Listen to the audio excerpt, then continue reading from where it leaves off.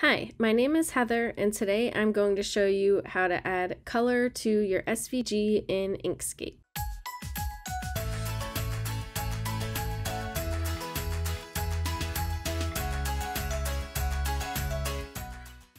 This is the second video in a little series I'm making for creating an SVG in Inkscape. So if you haven't watched the first one, you can go and watch that, which is just how to convert your sketch into a single color SVG. So after you create that, then you'll end up with something like this, where this is all one piece right here.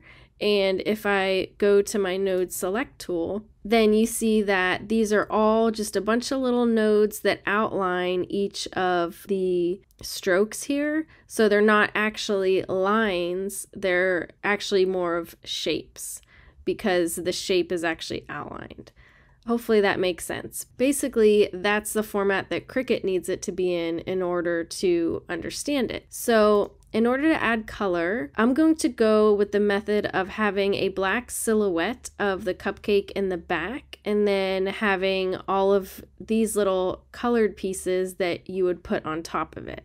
That's how I do the iron-ons, so that I only have two layers because I'll have the black layer in the back and then all the colored pieces on top. In my opinion, that's the best way to do it because if you're doing iron-on, you're going to have shrinkage. If you do the outline as an actual outline, then it's not going to match up completely. With that said, the way we're going to do this is we're going to first break this whole thing apart so that we have separate shapes. I do want to mention that in this Inkscape video and in the Vector Q video for adding color to your SVG, it is a little bit of a hack. The way that I would normally do it in Illustrator is a little bit different because Illustrator just handles some of the functions a lot better as far as taking different shapes and making them kind of interact with each other and like cut things out and all that. Inkscape and Vector Q are still a little bit behind in that department. So this is a little bit of a hack where it's not the simplest way to do it, but it's the way that works in these programs. So what we're going to do is grab this whole thing and we're going to go to Path,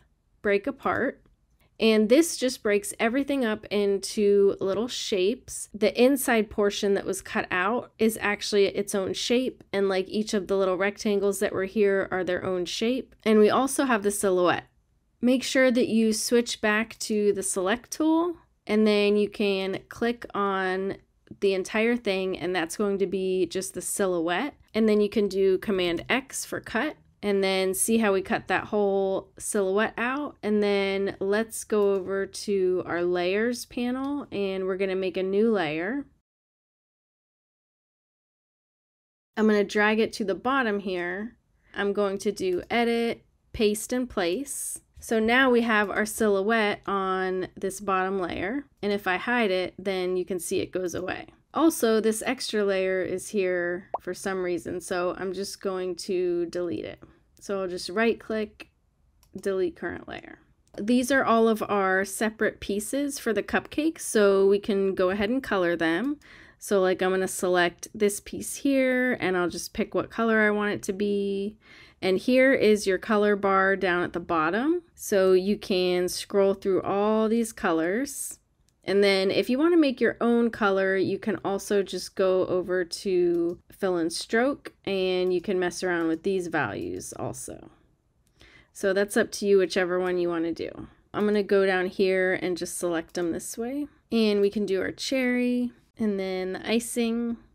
Now here's where it gets tricky. If I was doing this in Illustrator, the little hearts that are on the cupcake would already be cut out properly. The way Inkscape does it is a little bit different, so we do have to do an extra step here. But it's pretty quick. What we're going to do is cut out the heart outline out of the icing, and then the little filled in colored part will be a layer just like all these other ones. Right now the icing is covering up the hearts, so let's just move it to the back. So I'm going to click on the icing and I'm going to click this move to bottom button. Now we can actually see the hearts. And these hearts we just want to cut out of the icing layer. We don't want to select it all like this because then we'll also get the little inside of the heart. So instead, let's just select each one by one. So I'm going to click on one of the hearts, and then I'm going to hold down Shift and I'll select the rest of them. And then I'm going to also select the icing. So now I have the heart silhouettes and the icing. And now I'm just going to go to Path, Exclusion. And that will cut out the silhouettes from the icing. So as you can see, now we actually have a little outline because that's what's showing through. And we can select each little inside of the heart and set it to a color. Now that I've picked all my colors, I can go over to the layers panel and show that silhouette layer. Here's our nice little cupcake, and if we want to combine some of these to make them into one object so that the Cricut cuts them out where they are, which by the way, we can only do with a single color, of course, because we're cutting it out of a single piece of vinyl. To do that, we can select all of the ones that we want to be together. So remember, click one, hold down Shift, click the other ones, and then we can go to Path, Union. And now these are actually one single object all together. We can go ahead and do that with the light blue ones as well. And now those are one object. Now we can save it with a new file name. So we could do Cupcake Cricut Color and click Save. Then we can go to Cricut Design Space.